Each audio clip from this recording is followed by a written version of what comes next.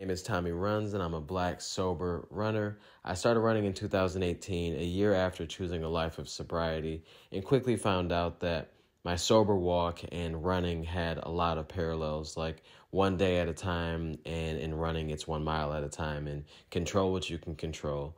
Running has been a wonderful addition and teacher in my life, so I want to be able to share that story over and over, and I think it's so important for all of us to share our journeys. Because far too many of us think that we're alone in this thing called life. So the more we share, the more we can help each other. My greatest hope is that someone hears my story and decides that they can do this too.